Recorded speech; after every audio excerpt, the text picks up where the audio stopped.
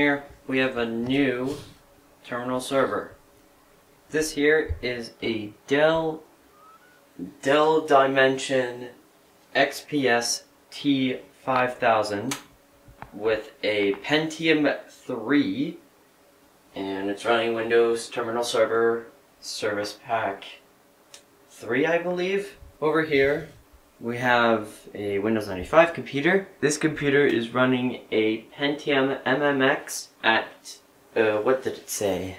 233 megahertz. And it has 64 megabytes of RAM. The terminal server actually has 256 megabytes of RAM. Let's go ahead and let's power on the terminal server. Pressed it 2 times, but it worked.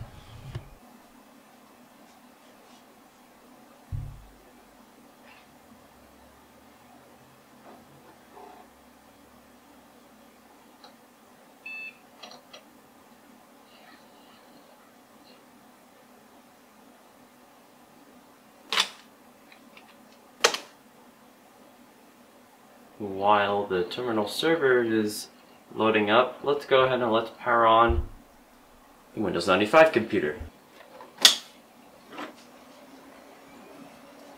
The Windows 95 computer is louder than the terminal server, which is kind of surprising to me, because I actually never realized how loud this thing is.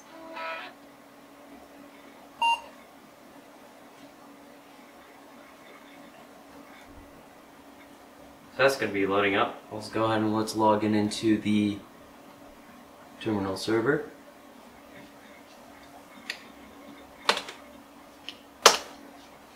No password set on the admin account. Ooh. Just logged in into the Windows 95 computer. I'm still very sniffly. I'm very sorry. That's not good. So the first thing I need to do before we get the Windows 95 computer connected to this computer is we need to create a special profile for the Windows 95 computer, which is something I'll do right now.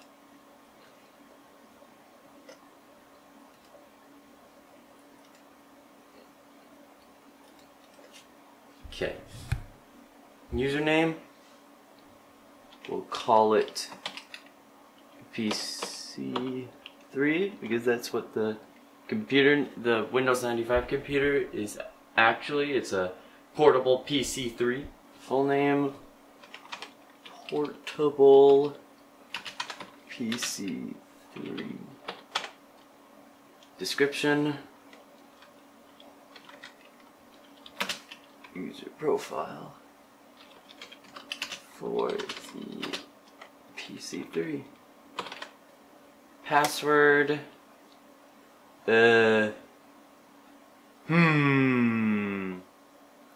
Let's just add no password. Let's change password at next login. And user can't change password. Actually, wait. Let's just leave it be.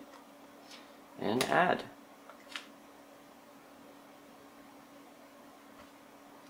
Did it add it? There it is. Okay. So now we can connect the Windows 95 computer to the terminal server. I just accidentally pressed the power button, I believe. Yep. God damn it! Alright, so the profiles are still there. So I'm going to go ahead and load up something on the terminal server so we'll be able to see who's on and who isn't.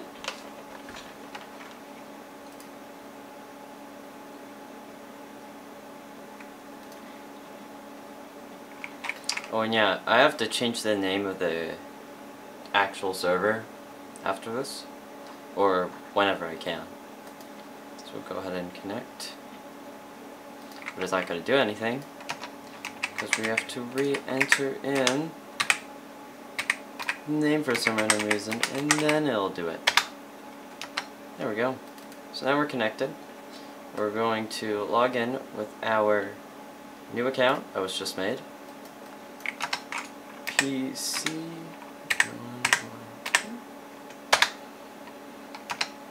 And it'll just do its stuff here.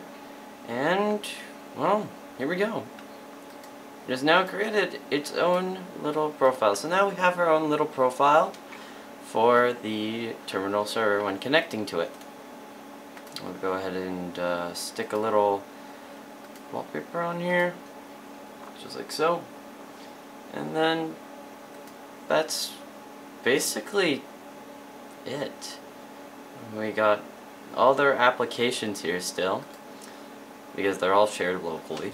Over here, as you can see, there is someone on the PC3 account. So right here, it shows the user, the session, the ID, and the state, and then when they got on to the account at the specific time.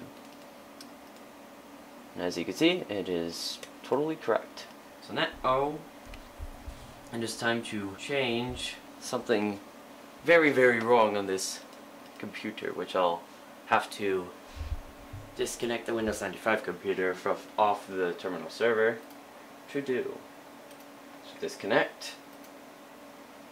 That disconnects the server. I'll load up control panel, and then network. Change.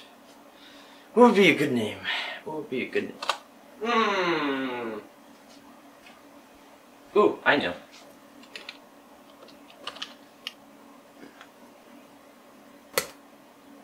Very creative name.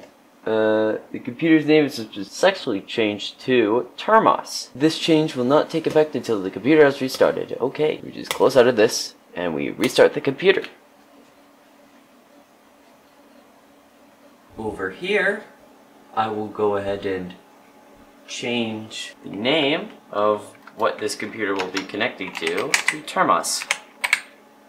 And then we're going to try to see if I will be able to connect to the server once the terminal server has actually restarted, because that is something that I haven't got to try out, but I'm kind of curious about.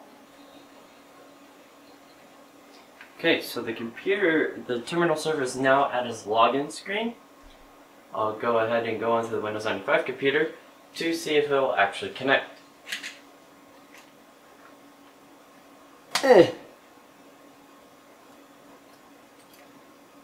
Okay. Let's try typing in the name of it again.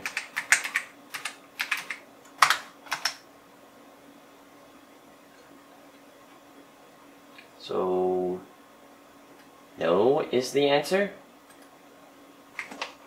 Let's try logging in on the terminal server as admin. The system log is full. Okay.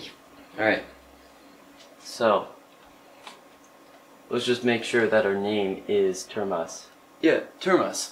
Maybe because it was on the login screen, the Windows 95 computer wasn't able to connect. So, let's try it again.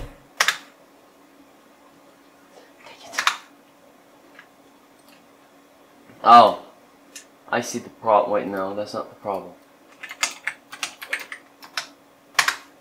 There we go. So yes, connecting to the terminal server when it's on the login screen will not work. You have to make sure that this computer is logged in as admin or something else, so then the connection can actually go through. So now that I know not to restart the computer without having to babysit it and making sure that it, doesn't screw up. And I believe over here, the welcome message did not display, and I like the welcome message, so we're gonna make sure that welcome.exe runs. Oh, I spelled welcome incorrectly. There we go. There. Perfect. So, we have the terminal server with its configured user profiles. So then this machine actually has its own profile and not the administrator. And there's also the guest profile as well. We can go into the guest profile, which I'll actually show right now, because I don't know what's gonna happen. So we'll log off. Oh, well then it ends the connection. So we'll connect again, and we'll log in as guest. Your account has been disabled. Please use your system. Please see your system administrator. Okay. So since that's disabled, we'll enable it. Not disable it again. We'll enable it here. So programs, admin tools, and here guest, and we will do that. Password never expires. This actually has a password. We don't want a password. User cannot change the password, and password never expires. Password will expire. Okay, now let's try logging in as the guest profile on the Windows 95 computer. Again.